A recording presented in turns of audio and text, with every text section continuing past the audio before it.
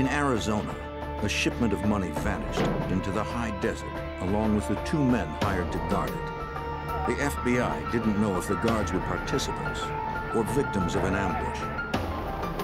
Answers lay somewhere in Arizona's vast Northwest territory. FBI agents struggled to piece together scattered clues to reveal the truth.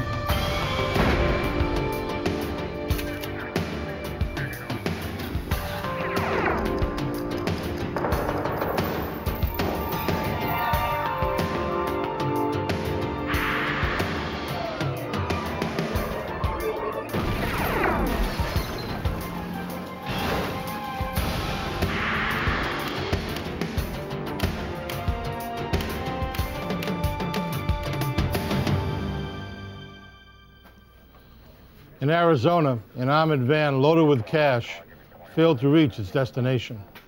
Authorities suspected an inside job. When the vehicle was recovered, with the drivers and the cash missing, those suspicions grew even more.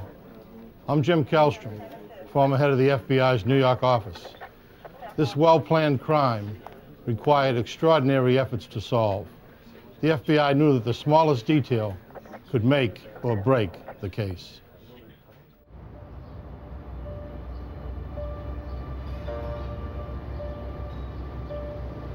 May 24th, 1977, Phoenix, Arizona.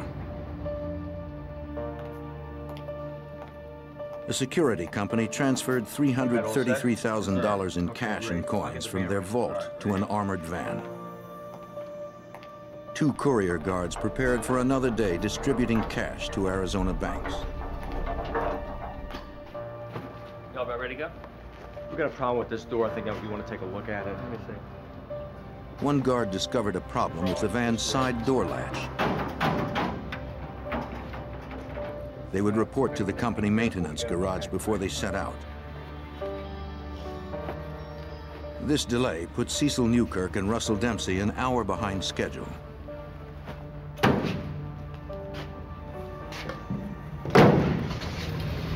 The day's route included stops from Phoenix, 150 miles north to Flagstaff.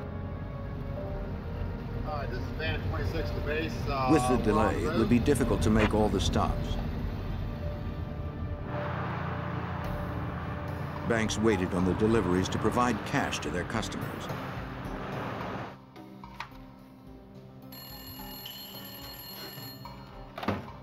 Superior security. By 10:30 a.m., the security company received a call from a bank complaining they had not received their delivery. Mechanical problems with the van, so it got a little late start. Well, they should be there shortly. You know, At first, the dispatcher thought the late start explained the problem. All right, we'll keep us informed. All right. But throughout the afternoon, the dispatcher couldn't reach the guards. Base Courier 1. Dempsey, you out there? This is Base. Come on in. By 4:30, the company contacted the FBI. The Phoenix field office broadcast an APB for the armored van to all area police. State and local authorities used the remaining light of the evening to search for the missing van. They found no sign of it or the courier guards. Special Agent Stephen Chenoweth, now retired from the FBI's Phoenix field office, wondered if the guards had driven off with the money. One of the first things that you do is certainly look at the drivers to see whether or not that might be a possibility as to what had happened, whether there's a driver involvement. Both of the missing guards were married. That evening, an FBI agent interviewed each of their wives separately. They confirmed that neither of their husbands had financial problems that would provoke them to steal the money.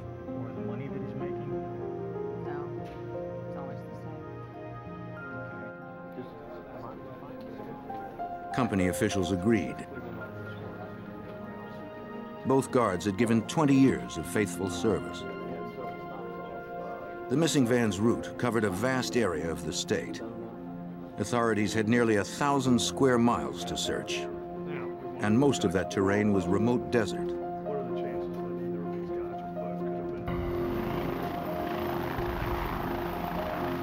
The next day, Arizona Department of Public Safety helicopters retraced the guards' scheduled route. They flew up Interstate 17, north toward Flagstaff, checking all exits. Pilots spotted the van 50 miles north of Phoenix. It had been abandoned a quarter-mile off the interstate in a remote area near the town of Bumblebee.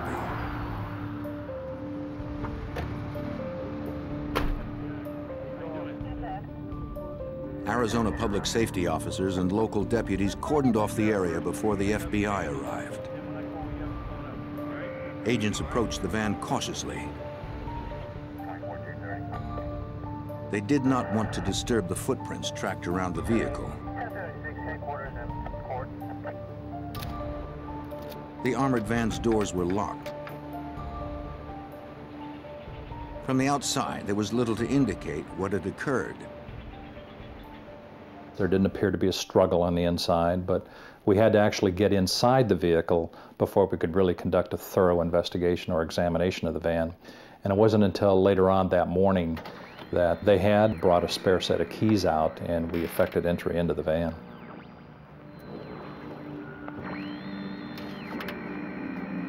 The radio was still on.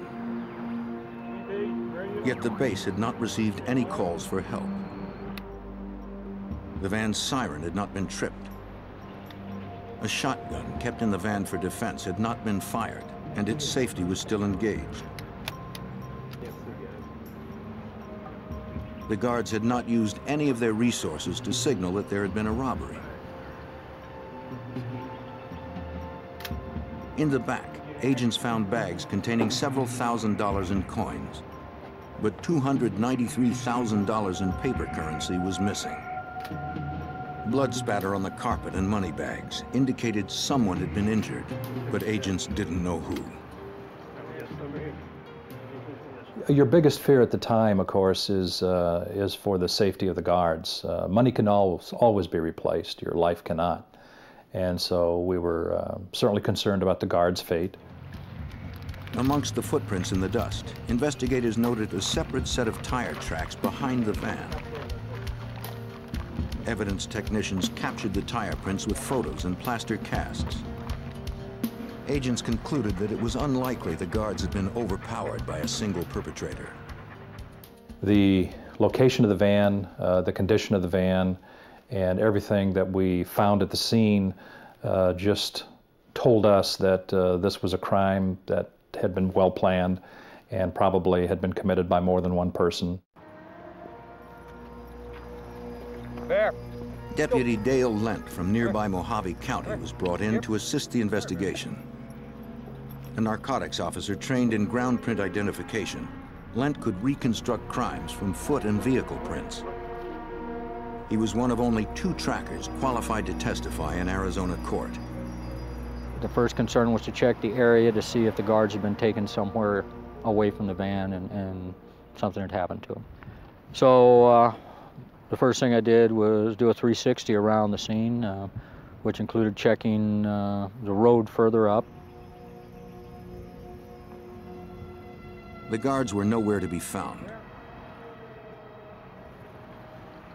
But on a hill near where the van was abandoned, Lent discovered more tire tracks and footprints. From this position, there was an unobstructed view of the interstate that the guards traveled.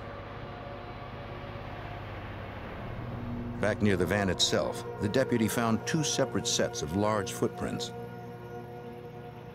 Based on his observations, Lent concluded that at least one other vehicle and 2 perpetrators had been involved.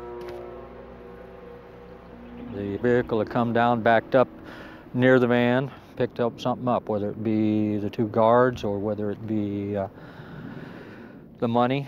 Hard to tell, but I'd say it was the money because it was a trail. It wasn't just one. It was a well beat out path. Examining the strata of tread prints, Lent deduced that one vehicle had followed the van from the interstate to where it was abandoned. Deeper tracks leading back into the interstate showed that the vehicle had left much heavier than when it came. Investigators believed that, dead or alive, the guards had been taken by the assailants. The FBI turned to the media for help. We did what we could to keep this on the front page of the news, and we did what we could to make sure that people were aware that we were looking for these guards. The media reports generated calls from witnesses. Several motorists claimed to have seen the van stopped on the northbound side of Interstate 17 on the morning of May 24th. They had already been pulled over. One saw an Arizona Department of Public Safety officer walking towards the van. Other witnesses had similar stories, but details differed. The make and color of the officer's car varied. In some accounts, he was parked in front of the van. Other times, he was stopped behind. Agents contacted the Arizona Department of Public Safety. No officers had reported stopping an armored van on I-17 that morning. Well, at that point, I was fairly convinced that something amiss had probably happened to the guards, that somehow, someplace, they had been stopped, and they had let their guard down, and that they'd been taken captive. And being that we didn't find the guards in the immediate vicinity, it soon became evident that the guards probably were taken against their will.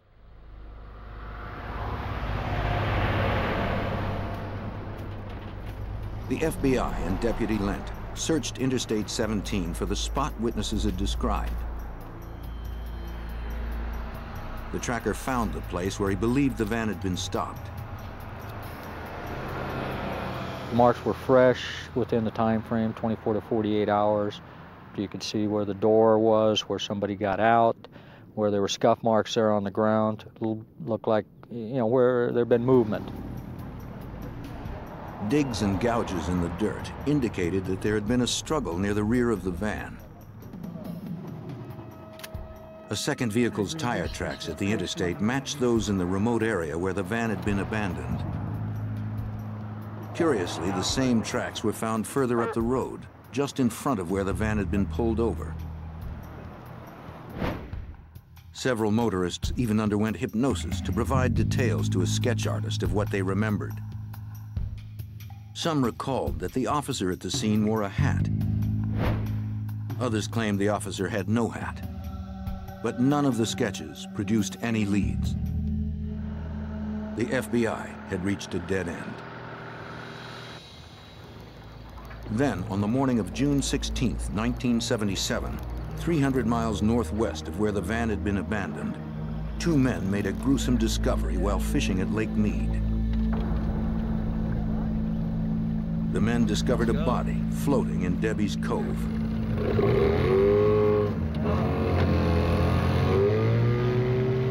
They contacted the National Park Service.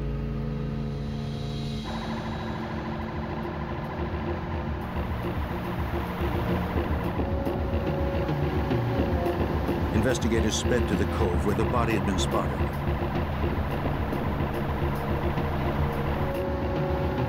Local law enforcement joined the National Park Service divers.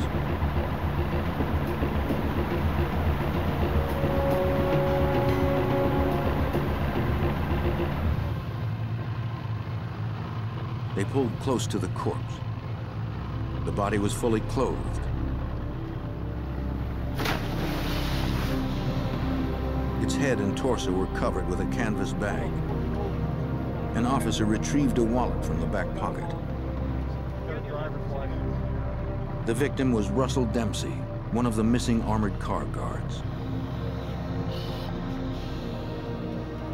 The divers searched the area but couldn't find the second guard's body. Not far below the surface, they discovered two sticks of wood connected by a rope. What do you got? Okay, bring it on over to the boat here.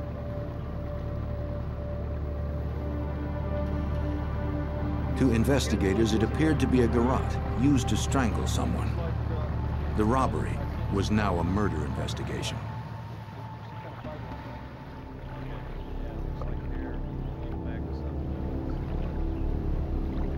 Investigators still had nothing that could lead them to any suspects.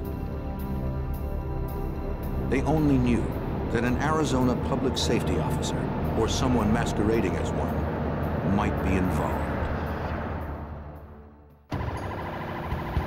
On the morning of June 16, 1977, National Park Service divers in Arizona retrieved a dead body from Lake Mead. It was one of two armored car guards that had disappeared on May 24th, along with $293,000.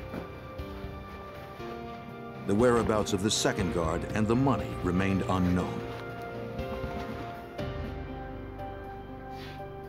The county medical examiner determined that the guard found in the lake had suffered a heart attack. He had also been strangled. Investigators believed that a garrote recovered near the body had been used to choke him. A strand of the victim's hair found tangled in the device supported their suspicions. FBI agents traveled to Lake Mead to question people who were familiar with the resort area. Whoever had dumped the body had likely used a boat to get to the deeper water. More than 20 agents canvassed rental shops around the 247 square mile lake.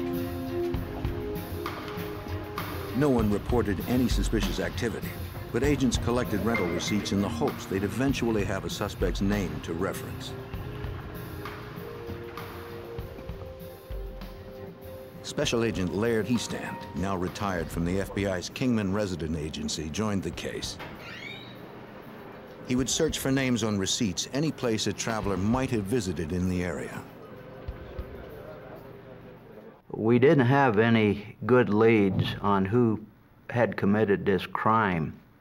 And our assistant agent in charge in the Phoenix office decided to have FBI agents check every service station from the area where the armored car was located all the way up to Lake Mead where the body had been transported.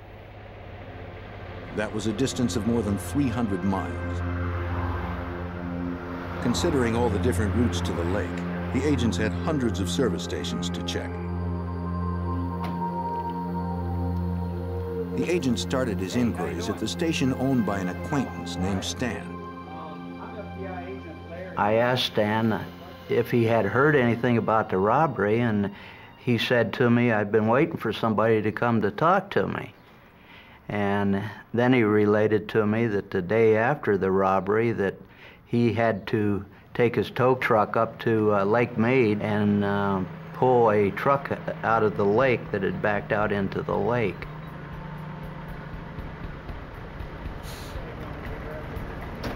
On May 25th, Stan had received a call from two men whose truck was stuck at Benelli Landing on the lake. The men explained they had gotten drunk while fishing and backed their truck too close to the water.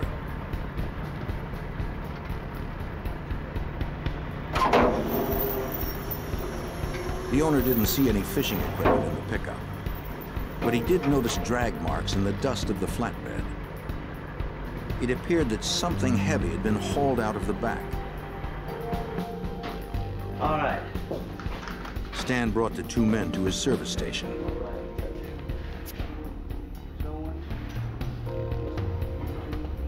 He wrote a receipt and asked for a signature.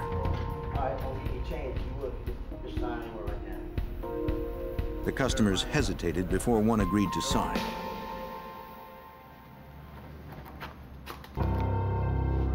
The name he used was Mike Poland. The station owner believed he'd be able to identify the men if he saw them again. It was the break investigators had been hoping for. The ease by which he found it surprised Special Agent Heistand. The first place I walk into, I developed this information. It totally caught me off guard and shocked me. And I said, "Oh boy, this is it. We finally have something that we can start from." Agents searched for the name Michael Poland amongst the thousands of boat rental receipts collected from Lake Mead. After several hours, they found it. Michael Poland had rented a boat the day after the robbery, naming Benelli Landing as his destination. It was the same spot from where his truck had been towed. Agents returned to Lake Mead, searching for additional evidence between Benelli Landing and the boat rental shop on the opposite shore. Within the breadth of that 4.5-mile span, officers spotted another bag-covered corpse floating on the surface. It was the second missing courier guard. He had been severely beaten before he was drowned.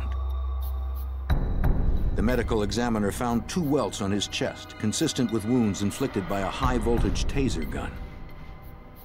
The guard's personal effects were removed, including a self-winding watch that had stopped at 10:37 p.m. on May 26th. Special Agent Stephen Chenoweth's team redoubled their search for clues at Lake Mead. Based upon where their bodies were found and the currents and the length of time that we felt that they had been in the water itself, we were able to track back where we thought they may have been put in at Lake Mead. That area was just 100 yards from Debbie's Cove, where the body of the first guard had surfaced. Divers focused on a ledge 12 feet down that bordered an 800-foot trench. A sweep of the ledge yielded a third canvas bag, similar to the ones that covered the bodies.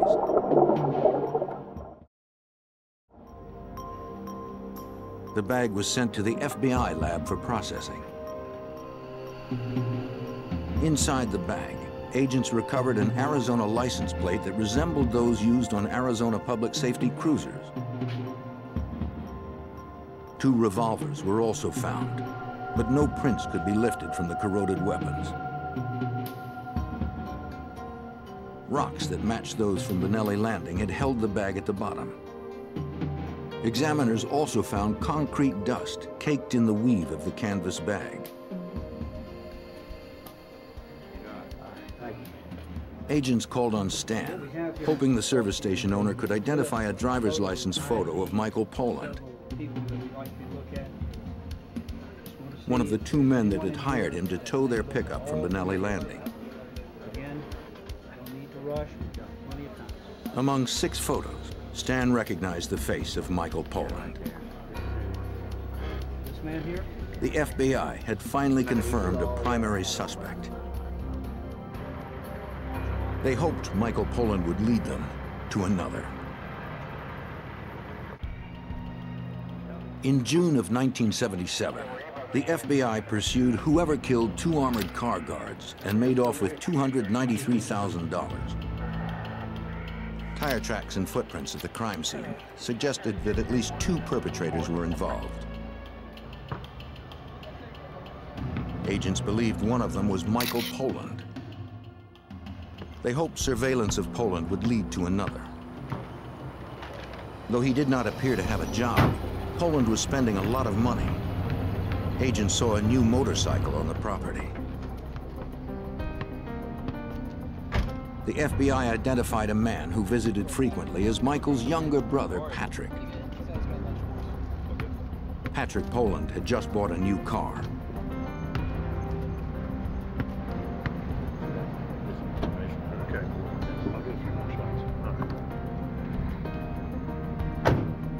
When the brothers were inside, an agent approached Michael's teenage son and complimented the new motorcycle.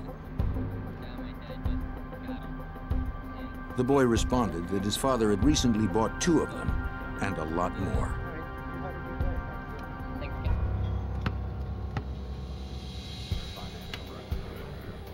Agents expanded their investigation to include Patrick Poland and subpoenaed the financial records of both brothers.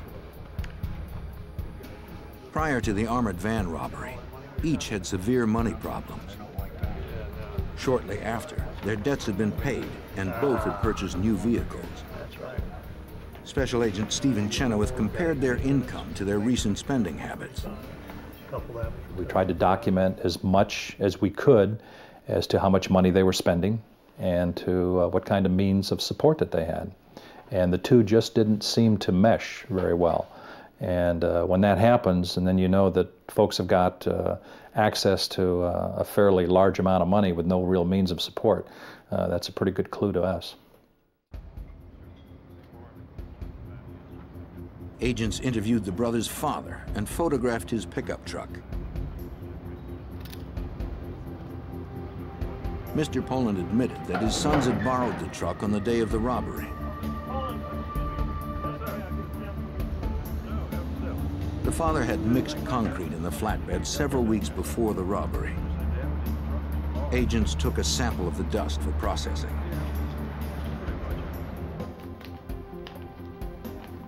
FBI examiners analyzed the concrete sample. They compared it to the cement dust on the canvas bags recovered from Lake Mead. Examiners concluded that the dust on the bag had come from the same batch of concrete taken from the truck. Once again, the FBI asked Stan to look at a photo lineup. The station owner could not identify Patrick Poland as the man with Michael. This isn't the truck. It looks exactly like when I lowered it right down. But he did recognize their father's truck as the one he towed from the lake. That's it. That's it. Positively. In the early morning of July 27, 1977, agents arrived at Michael Poland's house with a search warrant.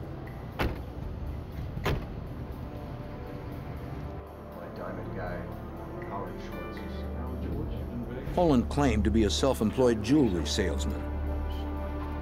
He said that on the day of the heist, he was in Las Vegas buying gems. There 3 days. What are you doing on the way back? Investigators found $12,000 in cash. What we got here? Money. That's a lot of money. He claimed it was used for their jewelry business. The agents confiscated numerous receipts. One of them was for a pair of high-voltage taser guns sold to a man named Mark Harris a month before the robbery. A short distance away, agents searched the house of Michael's brother, Patrick Poland. FBI Special Agent Frank Mowry, now retired, asked if he and his brother Michael had been at Lake Mead. Patrick gave a different story than his brother had. He initially said that he and his brother were there fishing. He was very nervous. He was extremely nervous. He had difficulty in explaining a lot of about his whereabouts, particularly on the day of the crime and the day after the crime. While Patrick was being interviewed, he received a call. It's Mike. 3 batches just like everyone else. Going through everything. It was his brother Michael. Yeah, they're over here too. He urged Patrick not to talk to investigators.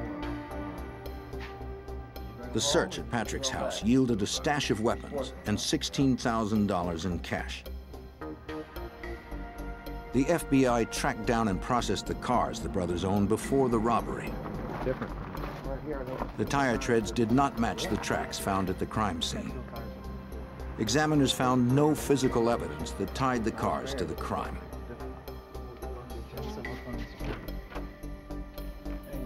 Agents visited the gun store where the tasers had been sold to Mark Harris prior to the robbery. The clerk who had made the sale could only remember that Harris was a white male in his 20s. Since the receipt was found in Michael Poland's home, they theorized it was probably his alias. One of the things the FBI does is try to eliminate all other good logical suspects, and we did this in that case.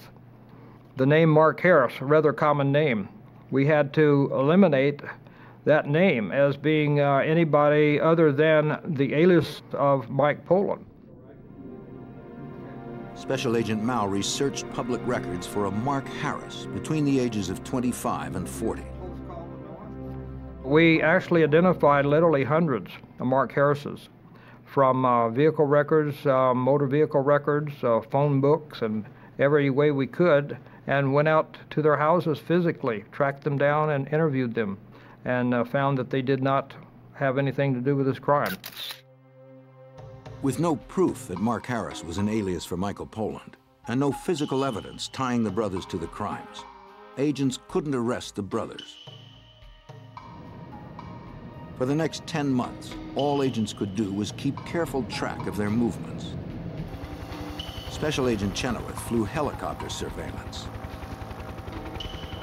We wanted to know everything that Michael and Patrick Poland did, what they had done in the past, what they were going to do in the future. Investigators continued to document the brothers' spending habits. They watched as the Polands closed a deal on a gaming arcade. Despite the circumstantial evidence, agents were unable to make an arrest. The FBI had to find stronger physical evidence to prevent the Poland brothers from getting away with murder. In April of 1978, the FBI suspected Michael and Patrick Poland of killing 2 courier guards and stealing nearly $300,000. After 11 months of investigation, agents did not have enough to convince a grand jury to indict. FBI Special Agent Frank Mowry desperately searched for evidence that would strengthen the case. What we badly needed was physical evidence. We didn't have fingerprints. We didn't have any real good eyewitnesses. We didn't have any physical bits of evidence that could link Mike and Pat Poland to the crime. The agent focused on the 3 canvas bags retrieved from Lake Mead with the guards' bodies. He checked with over 20 sources in the Phoenix area where the bags might have been manufactured. None recognized the work. Nobody could even give me a hint of who in town would make such a bag. Some even said, well, they probably came from out of town. So I became very discouraged. The agent visited the last store on his list and showed the bag. The owner recognized it as coming from his company. It was a custom size with a unique stitch sewn only by their seamstresses. He also identified the specially ordered cord purchased from a Georgia company. As far as the owner knew, his was the only shop in the area that made anything like it. He said, I will have in my record somewhere a receipt, because somebody would have walked in that door there and they would have said, I need to order so many bags, a certain length, a certain width, certain specifications. At the Phoenix FBI office, agents pored over hundreds of receipts covering years of business from the bag manufacturer. After almost a week, they found one receipt for 3 custom canvas bags dated 1 month before the robbery. They were sold to a man named Mark Harris. That's the Harris. Agents had seen the name before on a receipt for a pair of tasers. They had found the voucher months earlier during a search of Michael Poland's house. Hold on a second, Frank. The FBI was further convinced that Mark Harris was an alias for Michael Poland.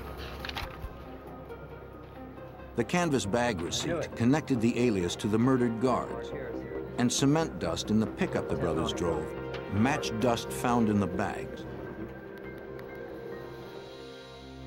On May 17, 1978, after nearly a year of investigation, a federal grand jury returned an indictment for murder, kidnapping, and robbery against Michael and Patrick Poland. Gentlemen, these men should both be considered extremely armed. The FBI suspected that the Polands would not surrender quietly. They've both already killed 2 men that we know of. You got your route plan. You're going to be picking up Patrick. We're going to be picking up Mike. Check your weapons. Check your vests. Special Agent Stephen Chenoweth believed an armed confrontation was possible. It had to be very well and meticulously planned. The Polands were very violent. They had shown their violence. They had a strong propensity to, commit violence, as evidenced by the guards' fate. And one of the things that we absolutely knew we could not do was to arrest them while they were in the house. And we absolutely had to take them away from the homes.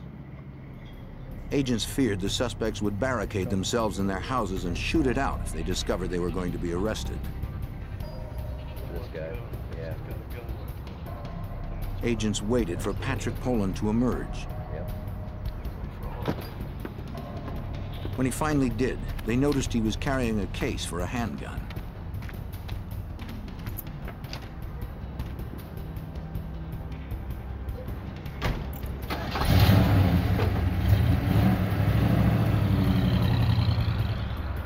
They tailed him for a safe place to make the arrest. The second arrest team waited for Michael Poland to come out of a real estate office. Once outside, there would be less risk to bystanders if shooting erupted. The first arrest team caught up with Patrick outside the game arcade. The agents intercepted him before he entered the building.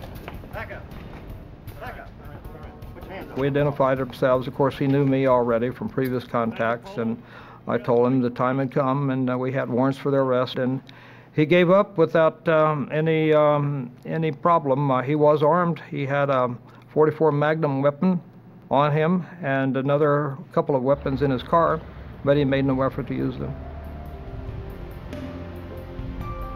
Agents radioed the other team that Patrick had been picked up.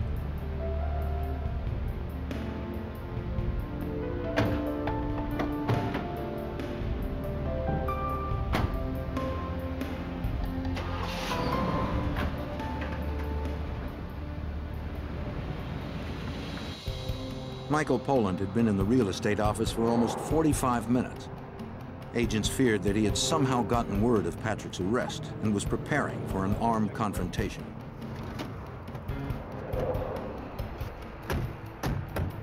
They decided to risk entering the building. Federal agents, please step back. Mike Poland, you're under arrest. The suspected murderer surrendered without incident.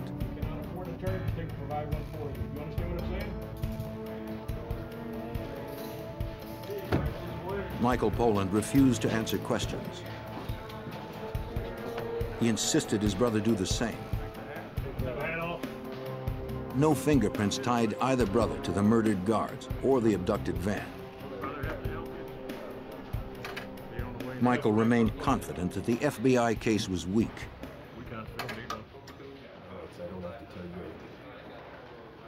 In a case like this, you've got a joint venue. Venue certainly lies with the federal government with respect to the actual robbery of the van, and but we also have a homicide case that rests with the state authorities.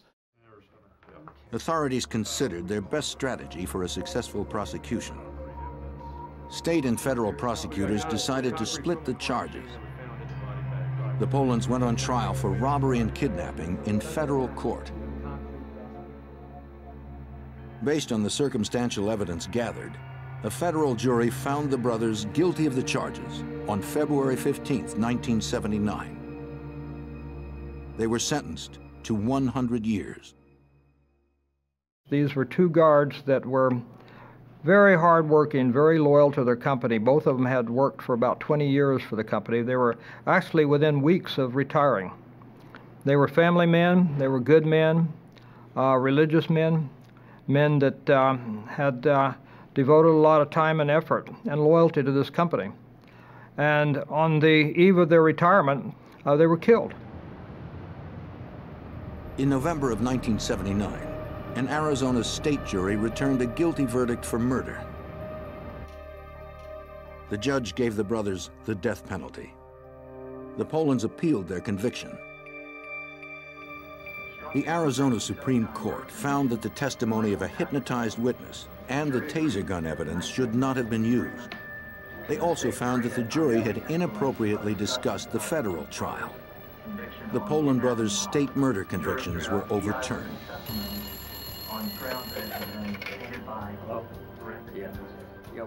Though agents were certain that the brothers had brutally murdered two men, state prosecutors would not seek a new trial. Because of parole laws at the time, Michael and Patrick Poland would be eligible for parole in less than 7 years. In 1982, an Arizona prosecutor declined to retry Michael and Patrick Poland for murder. We chose not to because of the exclusion of the eyewitness testimony. He cited the cost, as well as the difficulty of proving the case with the evidence that had been excluded by the Arizona Supreme Court. United States Attorney Melvin McDonald was outraged that the Poland brothers might get away with murder. I had followed it by way of the media and had never dreamed that I would play any role in the case until 1982, when it became clear that the ball was going to get dropped unless somebody stepped in. I called the county attorney and volunteered to take the case. For the first time in history, a U.S. attorney was deputized as an Arizona state prosecutor. McDonald had to resurrect a case that many considered impossible to retry. There had been 5 years transpired between the time of the crime and the time of the trial. Witnesses travel and move all over the country. Memories start to fade. And so you've got to recreate and present the crime as if it happened a month ago, when you're facing the problem that it's really 5 years old. The prosecutor wanted to lock down the exact time that the victims had been deposited into Lake Mead and prove it was the same time the Polands were at the lake, so there would be no question the Polands were responsible. One of the problems with the finding of the guards was that their bodies were not recovered for 6 weeks. The defense, we knew, would argue that they could have been dumped there by the real killers at any time. Working with the FBI, the prosecutor found a piece of evidence that had been overlooked in the earlier trials. The second guard's self-winding watch.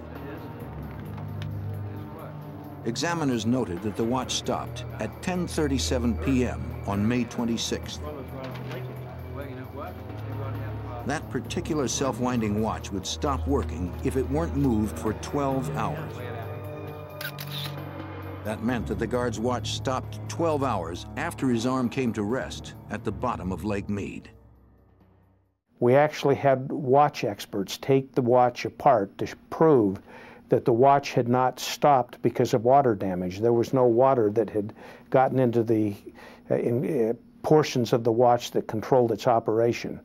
We literally went all the way to Switzerland to get experts there to talk about how much time it would take for a watch that hadn't been cleaned in 5 years to finally unwind. Watch to the jury, please. Forensics experts used this information to determine exactly when the bodies had been dumped into the water. Their estimation exactly matched the time the FBI had established that the Polands were at the lake, getting their pickup towed from Benelli Landing.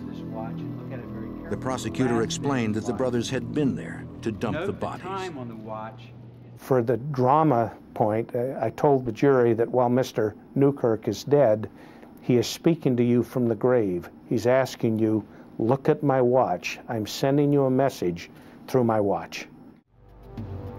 After 3 hours of deliberation, the jury was convinced.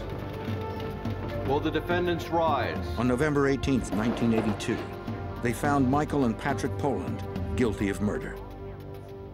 The judge reinstated a sentence of death. All rise. Once again, the defendants appealed the conviction. It was one of the rare instances where their case went to the United States Supreme Court. And the United States, in a published opinion, a very closely divided court, again affirmed their conviction and sentences. How the situation... With nothing left to lose, Patrick Poland agreed to tell investigators and the families of the victims exactly what happened. In 1987, he gave his confession to FBI Special Agent Frank Mowry. They had actually spent almost a year tailing the van. They knew its route. On those mornings that it went up to Prescott and delivered its money to the banks in Prescott, they knew the exact route. They knew the stops that it made. They knew the times that it did it. They knew everything about it. The Polands used neither of their own cars in the robbery. They had rented one with cash that the FBI was unable to trace. We never found it. It was a rental car. And by the time the rental car was taken back, it was, by the time they figured out what was going on, it had been rented out probably 200 times since then. And we were never able to actually pin down for certainty the car that may have been used in the case. The brothers affixed a light bar and a license plate that resembled those used by the Arizona Department of Public Safety. Batteries for you for the CV? I believe so. They readied their tools needed for the heist. Yeah, as a matter of fact, we got a spare set. Good. You got enough ammunition? Yeah. The Polands waited more than an hour. The van was unexpectedly delayed. Finally, they saw their quarry.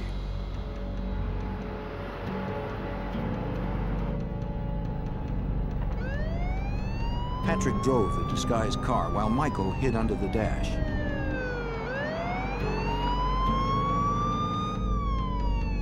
They stopped the van on the pretext of speeding.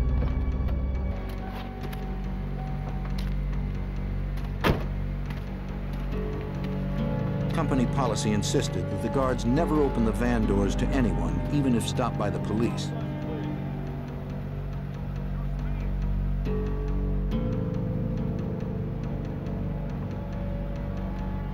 Patrick ordered the driver to step out. When he failed to follow procedure, the driver and his partner were defenseless.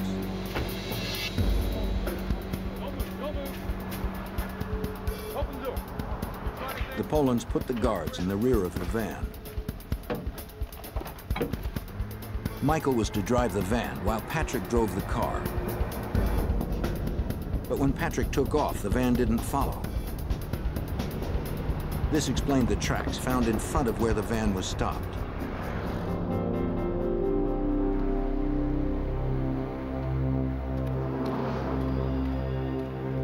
By the time Patrick reached the rear of the van, Michael was beating the guards.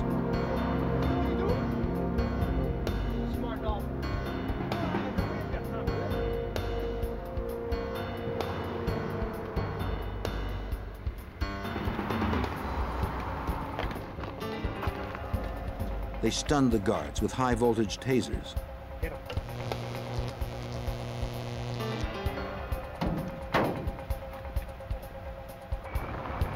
The brothers drove the vehicles into the desert near the town of Bumblebee.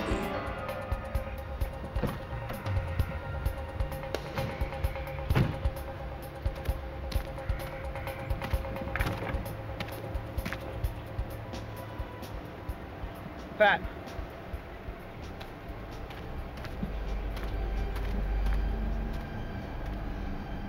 One of the guards looked as if he had died from the beating. Michael decided that the other would have to die as well. He had a makeshift garrote in his pocket, a cord tied to 2 pieces of wood. And the one thing we found out about it, of course, is that Mike was obviously the planner, the instigator, and the enforcer, and everything related to the crime, and that he was the one who physically murdered the 2 guards. Pat, of course, helped him at Mike's insistence, but it was Mike who put the rope around their neck and choked them. Went around in the back. Patrick claimed that Michael had buried most of the money in the desert. Just had to stop. At least one of the Polands' relatives knew where that was. Because she cooperated, the authorities didn't prosecute her for her involvement. The money had rotted from the elements in the intervening years. Patrick's confession gave closure to the case. We knew most of it. We felt better, of course, when the person actually admits it, because there's always some room for doubt until you get it from the heart and from the mouth of the perpetrator. The courts turned down all appeals for the Polands. The state of Arizona finally administered a lethal injection to Michael Poland on June 16, 1999. After all calls for clemency were denied, Patrick Poland was executed 9 months later on March 15, 2000. Unlike his older brother, Patrick used his final moments to express regret for the pain and suffering he had caused.